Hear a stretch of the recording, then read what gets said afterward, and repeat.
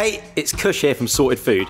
Fried fish is one of my favourite things to eat. I picked this recipe up from a recent trip to Thailand and you need to give it a go. Add chilies, coriander, garlic, lime juice, Thai basil, fish sauce, oyster sauce, palm sugar to the bowl of a mini chopper and blend until semi-smooth. Then breathe. This sauce tastes good with just about anything from the sea. Keep it firmly in your back pocket or the fridge. Cut slits into your fish of choice. I use bream here, but it also works well with bass. Season with salt, MSG, then dust with flour. This will help the fish crisp up nicely as it fries. Before frying the fish, make some garlic chips by frying all the garlic in plenty of hot oil. Pull them out just as they turn golden to avoid all sorts of horrible flavours further down the line. Fry the fish in the oil until golden crisp.